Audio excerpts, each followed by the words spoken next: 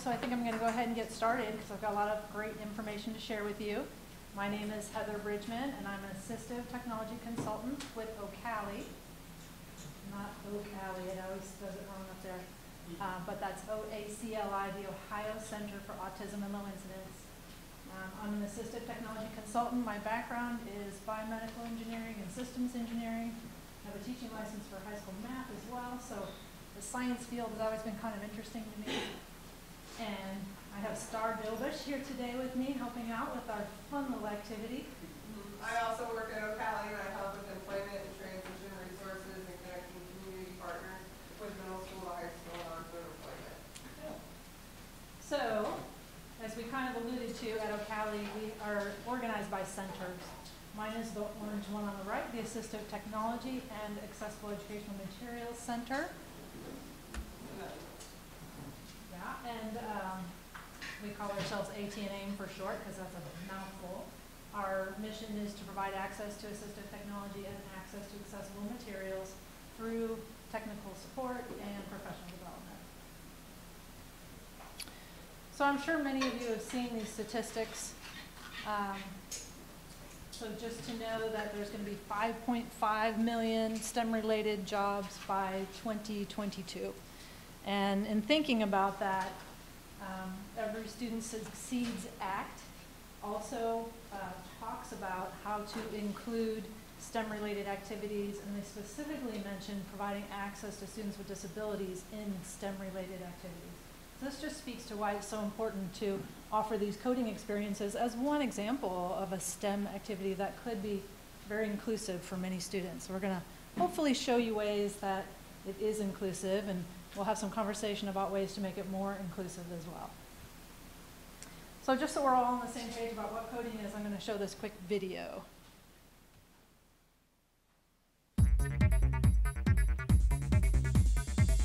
Coding is telling a machine what to do.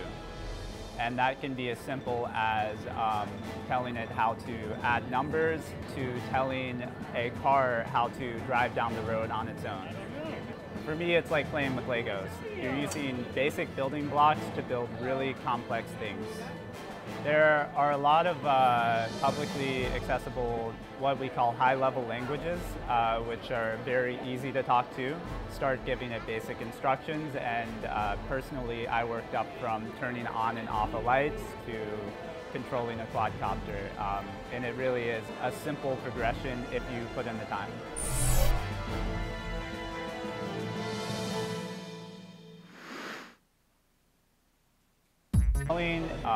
Drive down the blocks to build really complex things. Oh my goodness, it's like stuck in this little video. Give me 1 second. Okay. So as he said, coding is basically a set of instructions. It tells a computer what to do. I believe there's some common myths about coding that we'll try to debunk today. One being that when people think of coding, they typically think of very high-level computer languages and very heavy text-based languages, which of course that's what it is, but there are many resources out there to make it accessible without having to rely or even understand, in some cases, the high-level programming languages. So just a couple definitions as we move into our little activity. So an algorithm is a list of steps to finish a task. We have, and a program is actually an algorithm that's been coded into the computer to tell it what to do. And then we have events. Events are just a basic action, such as clicking a button, turning right, maybe moving forward, and things like that. We have sequences, which is multiple steps in a logical order. And it's very important in programming to get those steps in the right order. If anything is out of order, it will kill the whole program. Won't work at all. But that gives us an opportunity to talk about debugging as well and how to repair those errors. And then we have loops, which is something that happens over and over again. And if you put some code in a loop, then you don't have to write it out that many times. So for example, can anyone give an idea of what's going to happen in this code loop? It's going to return a rock with 180 degrees 10 times based on the boarding. Right, and how long will it take for that to happen? 1 second per rotation. So another way we could say that also is it's going to spin around 5 times in 10 seconds. Because 180 degrees is half a circle, 360 would be a full circle. But in any case, it's basically, you're absolutely right, spinning a rocket around 180 degrees, 10 seconds. So this is a curriculum, it's a website that offers a curriculum for coding that I really, really like. It's called code.org.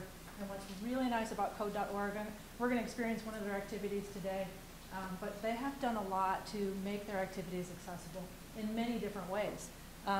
Also to make, we just speak a little bit about equity as well, and they really do a nice job of providing what they call unplugged activities. So you can actually experience coding without even having a computer in front of you, and that's what we'll do today. They organize their activities into 3 different types of activities. So they have unplugged activities, bridging activities, and plugged activities.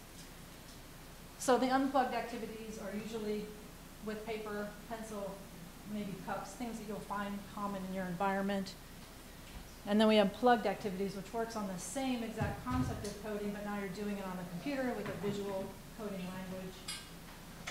And then we have what they call bridging activities, which kind of bridges the gap in between the two and starts to introduce you to some of the specific coding languages and symbols that you might need in order to interact with the visual programming language online.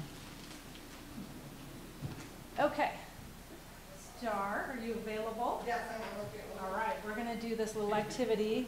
Did you start? Did you pass out the handouts? No, I was prepping.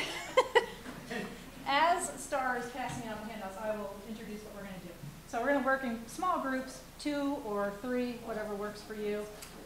We're going to experience creating an algorithm, a list of steps. You're going to be telling your partner how to create a graph based on very specific steps. So you're going to move right, you're going to color in a square, move left, color in a square.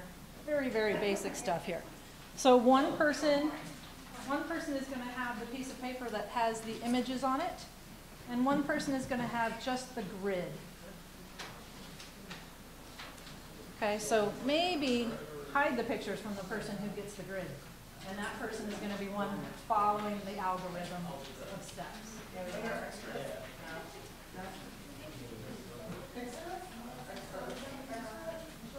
Are there any extras we toss into the back?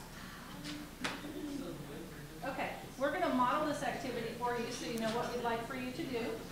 It's always best to start in the upper right-hand corner. I'm sorry, the upper left-hand corner where there is a star on our graph. So Okay? I'll be modeling it, and there's a star up here on the left. Okay. Yep. So what I've done is I've created my list of steps. That's the person who has the images in front of them is going to find a piece of paper, maybe fold over half of your paper, use the back or whatever, and write down your list of steps for whatever image you want your partner to create of those 6 images in front of you. Okay, so we're going to model this. So starting at the star, you're going to move 1 square right, and you're going to fill it in with color. Then move 1 square right, and fill it in with color. Move 1 square right. So at this point, I want to share a side story. How did I practice this? It was a web conversation that we had through Hangouts. And she was like, okay, move right, move right. And so then I'm like, man, she's flying through these directions. And I'm trying to fill in the squares, and then realize, wait till she says fill in the squares. And then I was like, oh, good to know. Good to know I'm not coloring in everything. So then I'm like, so is that image 1 on the example? Yes. All right, go ahead. Okay, now move down 1 square. Yep. Fill in with color. Oh, okay. Fill in the color is a key term right there. All right, move left 1 square. Move left 1 square. Move left 1 square. Fill in with color. Now, hopefully, the image that she's drawn matches image number 1 on your example. So, good job, Star. All right, so we're going to let you guys experience. As you are doing this activity, please start to think of ways that we can make this activity inclusive for all the different types of learners in our classroom. Maybe it's already conducive to that. Maybe you have some additional ideas. Okay. Maybe hold on that in case we're at a loss for ideas. So. Okay. So we're going to give you about 2 minutes. When it's time, I'm going to play some chimes on the computer. It's going to sound like this, maybe. There we go. Okay, well, I stopped it, but. Okay, so that's going to be your indicator. So the chimes will be your indicator that it's time to come back together.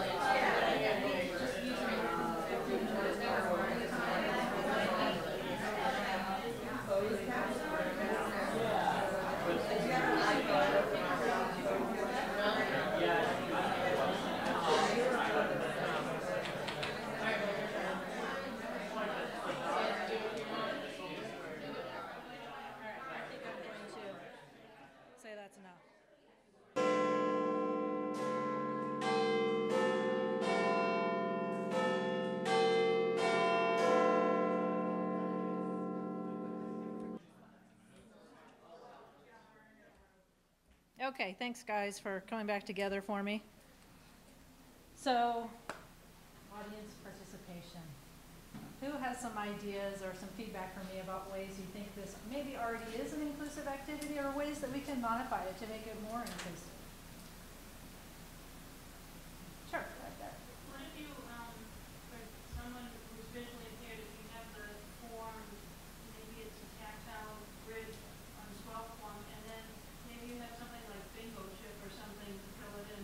That's a great idea. Great idea. Another idea we had along those lines is wiki sticks, just to make a grid out of wiki sticks and also some kind of token. Go ahead, sure. I was thinking this with low motor ability, with no difficulty moving the appropriate square with the cycle line. So then you could maybe throw stickers, right, that are matching that form fill, and then maybe have a tab so it is hard to pinch that sticker off, but you could like grab it with your phone.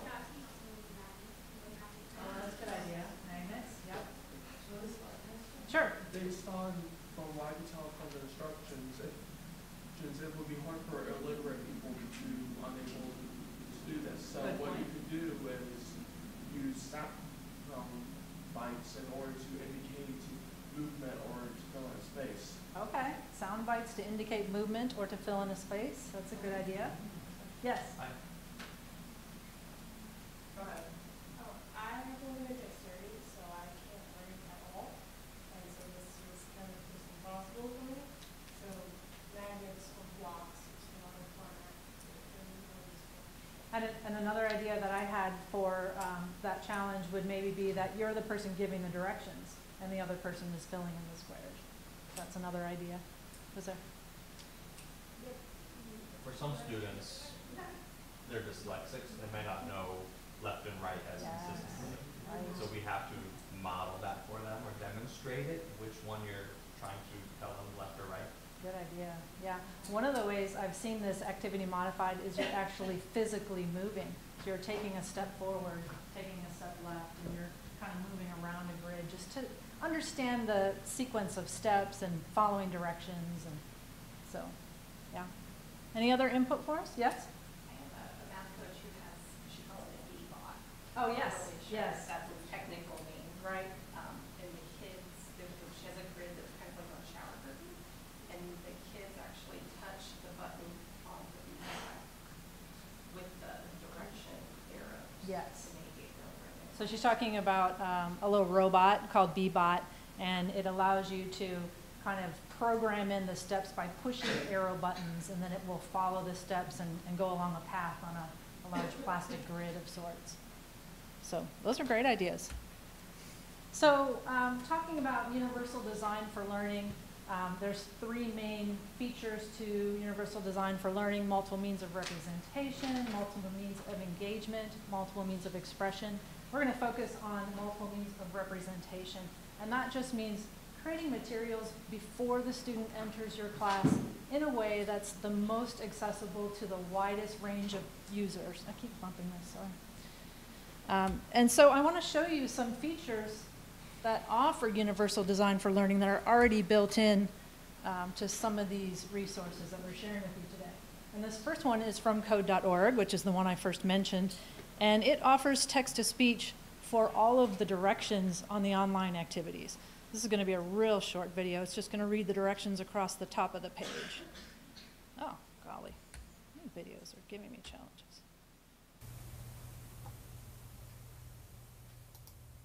For this puzzle, snap all of the blocks together in ClickRun to watch it go.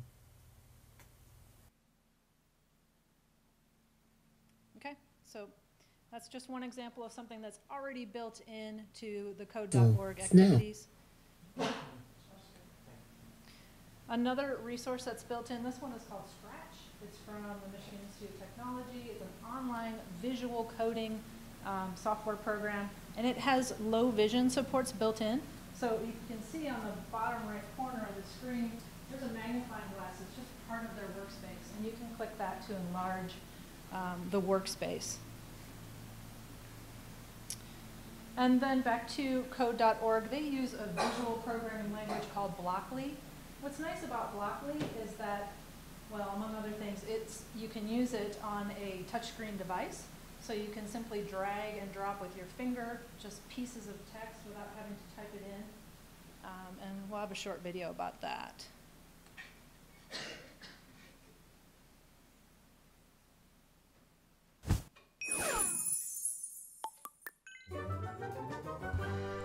Today, we're going to learn to program using a drag-and-drop language called Blockly. Blockly uses colorful instructions called blocks to build programs that you can use to solve puzzles. Under the hood, you're still creating code. Each puzzle you'll solve with the code is split into 4 main parts. On the left is the play area, where your program will run.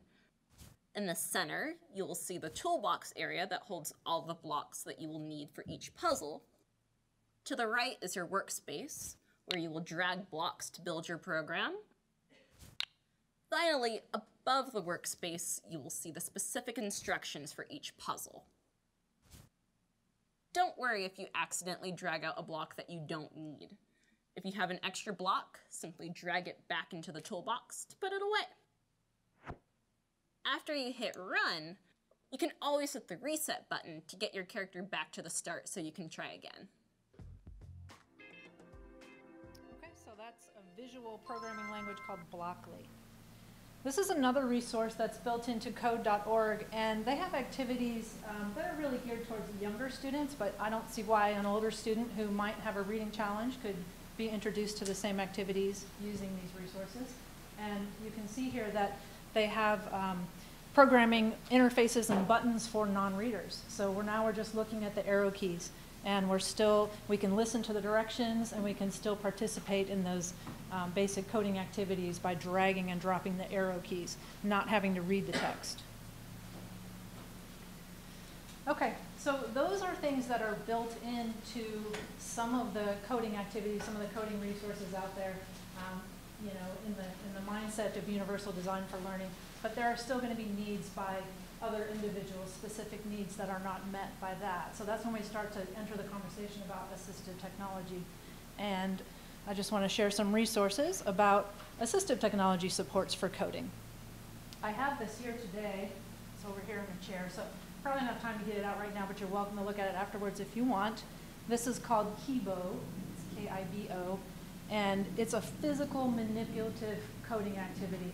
They're little blocks, and each little block has a barcode on it, and the robot is always kind of ready to scan those blocks. So you put them, you always have to start and end with a specific block, but then anything you put in between, the robot will do.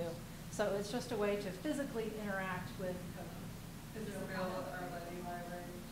Not yet, hopefully soon. So And what here's, was that called again? it's called Kibo, K-I-B-O. And here's a super short video of what you just saw, the blocks that you just saw on the previous screen. Now the robot's going to do it for you. Oh, golly.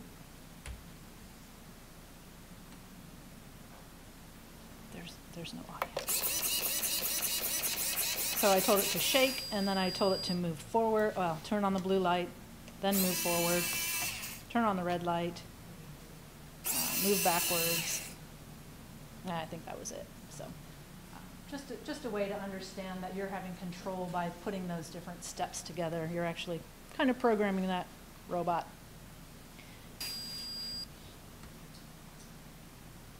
Okay, this is another one. I'm going to skip this one real quick. But just note, this is in my list of resources at the end. It's another similar product. It's called Cubeto. It's geared towards the preschool audience. However, I feel like it's not something that looks childish.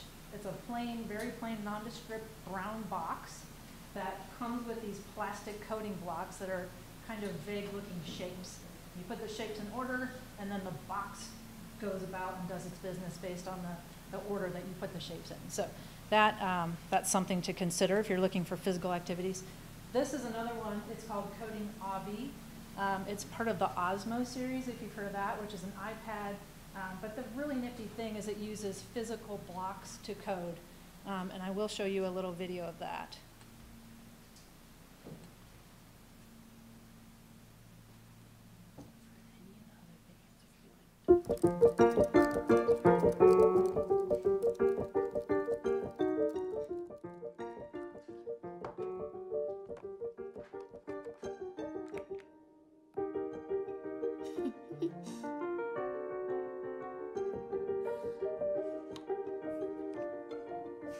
What are you playing? I'm coding. Each of these blocks is a command Obby follows.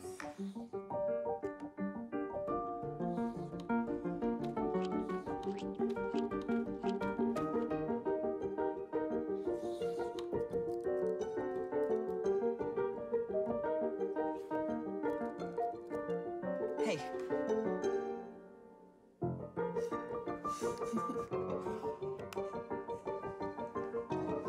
Watch this.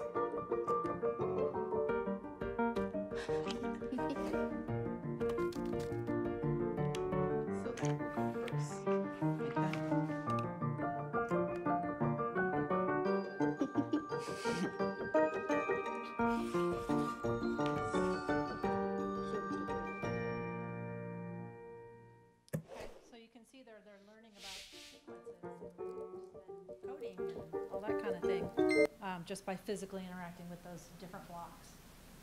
This is another resource that's available to you. Have any of you heard of News to You? Mm-hmm. News to You is probably best known for its weekly picture-supported magazine. But one of the activities they created was a coding activity. And so what it does, for example, on the left side there, you're trying to get the robot to the Earth. So basically all you have to do is circle which arrow will get him to the Earth, or to the water. Just a very, very basic concept. And then on the other side, it's a multiple choice. So if you're trying to get him to the city, would you go right, and down, or would you go left, up, and left? Okay. So just a way to make some of these activities accessible to individuals with significant needs. And this is a really nifty product. It's not quite available on the market yet. It's called CodeJumper, and the intention is to provide coding supports to individuals who are blind or have pretty significant vision challenges.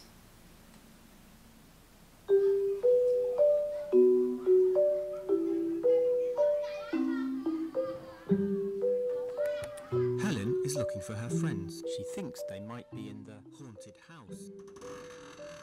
I like to make the haunted house sounds. Meet 9-year-old Joshua Lewis. There's one, she sees a ghost, and her friends jump out to surprise her. Today, he's trying out a new piece of tech called CodeJumper, a physical coding language developed by Microsoft for children who are blind or visually impaired.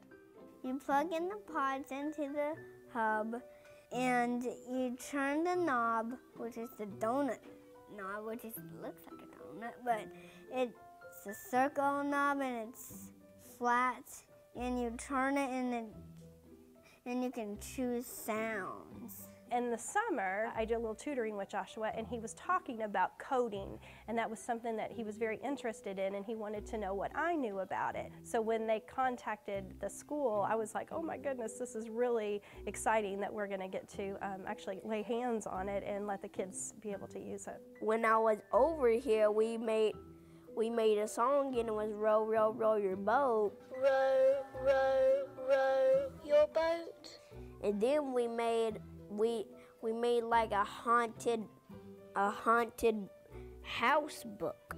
Good design works for all kids. You know when you've got a product that just works because it's intuitive, students catch on quick, and in essence, learning then begins to happen and it just begins to blossom. Each pod creates a new line of code that shows up on a tablet, which then turns into musical notes, songs, words, or sounds. So they're physically picking up pieces of code and creating their strands as they go along. The hub reads through all the pods and sends it to its speaker, and that's how you could hear all the information that you had gotten from the pods. Deanna LaFan, a teacher of the blind and visually impaired at Breckenridge Franklin Elementary in Louisville, Kentucky, is one of the first to get it in her classroom. What I really loved was that how at ease they are with it, because when they came to myself and the other teacher, Miss Allen that works with me, we were both like, well, we don't know a lot about coding and that kind of thing. And then when the kids start using it, they're just like all over it. I mean, they're like, oh, and this does this, and this does this, and you can do this. And it's so much more natural for them because that's the world that they live in. If I can get it at home, I would try to do what I can do here with my family. I would try to make all kinds of creepy noises or anything, but my parents, they'll be creeped. They'll be thinking that somebody broke in or something. Craig Metter, president of the American Printing House for the Blind in Louisville, is working with Microsoft to get CodeJumper in the hands of students all over the world. There's a huge shortage in Microsoft, and we've also heard this from Apple too. So we've heard this from Google as well, from members of their accessibility teams. They can't find enough programmers. Programmers are in high demand. This is a huge field. You can be blind and become a programmer. Joshua's a natural at coding, a skill that could definitely come in handy in the future. What do you want to be when you grow up? An inventor. What do you want to invent when you grow up? Well, flying cars. CodeJumper officially launches for the classroom and for individual purchase in July. And for students like Deanna's, it can't arrive soon enough. Assistive technology and the technology that APH has really levels. I'm sorry, I'm going to go ahead and stop it there just because we've only got about 5 minutes left and I want to share with you a couple of other resources. So hopefully you got the idea of CodeJumper and how it can really open doors for individuals who are blind. This is another idea. I have this up here if you want to play with it afterwards. It's a communication device, programmed some language in. So again, like that activity we were doing earlier, if a student is nonverbal, they could have all the commands programmed into their device and they could be directing the activity. Move right, down. I don't know if you can hear that, but up, up, up. Anyway, you get the idea. So it's basically just, I can actually pass it around if you want. I think we made a mistake. Okay. Sorry, first witness on. Of course, right? even coding options out there for individuals who require switch access. This is an app, it's called Code for Gold. It's just one of many, but it introduces you to some coding language. And then there's another really neat one out there. It's called Swift Playgrounds. Swift is a language that is used for many of the apps in the App Store. And Swift Playground introduces you to that coding language. And the whole program is switch accessible. So yeah, I'm going to show you a little bit of this video, but I'm going to give you the precursor that individual speaking has very dysarthric speech. So you're going to need to read the caption on screen to understand what he's saying. But it's nice to hear him narrate this video, and then I'm going to jump forward quite a bit in the video so you can actually see how he interacts with the switches to do the coding. Oh, shucks.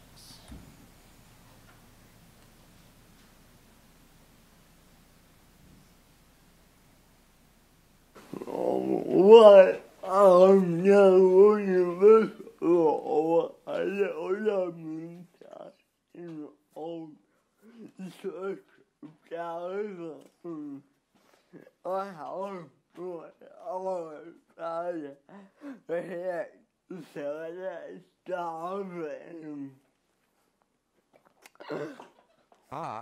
Christopher? I think there might be a slight problem. What? Well, you can't exactly touch the screen.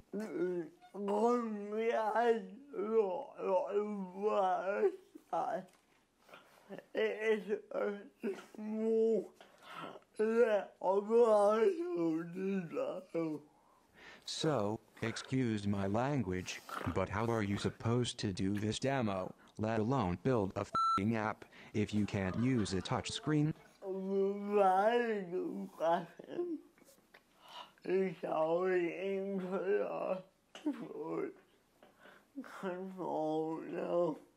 Okay, so now he's going to go into the settings on his mobile device about how to make it switch accessible. I'm going to advance the video here if I can. I can't get at my controls. Let's see if I can get at my controls. If you make it full screen, is it easier to... Maybe if I turn off closed caption for a moment. What? Yeah, give me 1 second. I need to advance to, because it's a darn long video. Oh, well, how am I going to do that? Open to suggestions. Maybe just drag it to another Can I slide. move that thing? Or, yeah, or you can go straight to YouTube. Oh, I could do that. Yeah, good point. But that would require me remembering. Oh, here's the link. There we go. Good suggestion.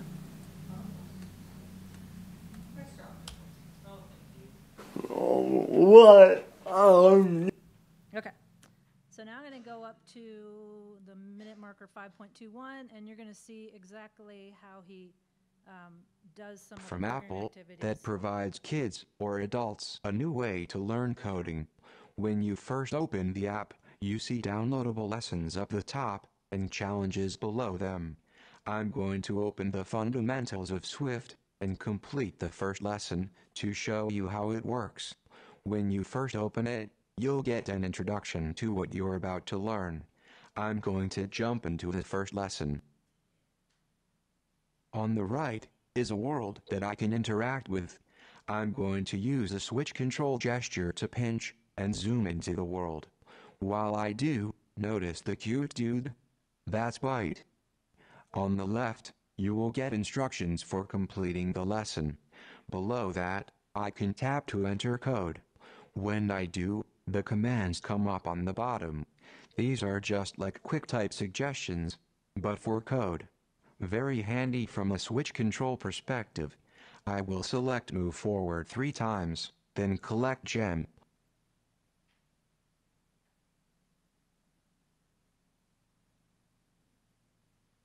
When I tap run my code, Byte follows my commands in the exact order that I put them in.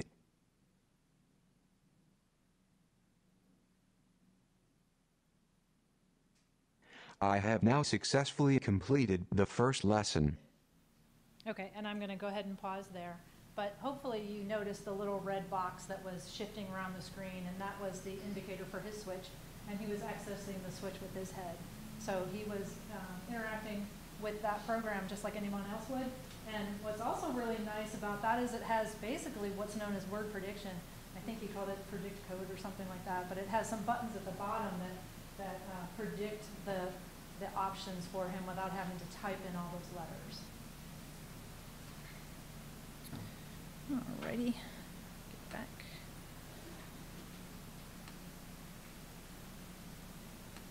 Okay, so I think we've got no time left, but I'm going to just quickly tell you about some of these resources.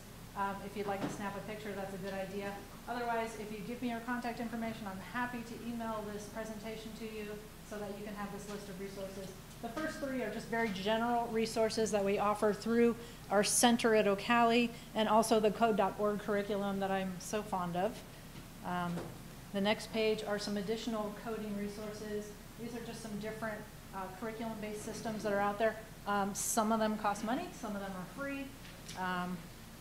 So you can explore those at your will. And then here are some physical manipulatives for kids, the ones that I mentioned, like that Kibo robot, Cubeto, Bbot was another one, Osmo, Coding Obby. And then some specific assistive technology resources, which was the coding activity through News to You and Code Jumper. Again, I don't expect you to write all this down. If you give me your contact information, I'm happy to email this to you. And then here are some switch access resources as well. So thanks for your time. If anybody wants to stick around and ask questions, I'm happy to do that. I have a question for you. So I was wondering if it's possible to add the grade level that would be a best fit for each of the resources you suggest. That's a great suggestion. Yeah, I will definitely consider doing that. Also, the code.org curriculum, I have the book over here, which you're welcome to look at, and it is all aligned to the content standards and grade levels and things like that, all their activities. Yes? You guys have those materials that are valid that we can borrow? So, Star, I think that was a plant. She was suggesting that I mention this to you. We have an extensive assistive technology lending library at Ocali. It's available to anyone in Ohio. You can borrow things for 3 weeks at a time, and we pay for the shipping to and from your location. At this moment, we don't have a whole lot in the coding world, but let me tell you, it's on my wish list. So I think they're developing some invoices right now, and hopefully at the beginning of next school year, we'll have some of these things in our lending library as well. So that's shipped out to you free of charge? Yeah. Shipping is free. I'll give you my card. I didn't bring my card. Star has a card.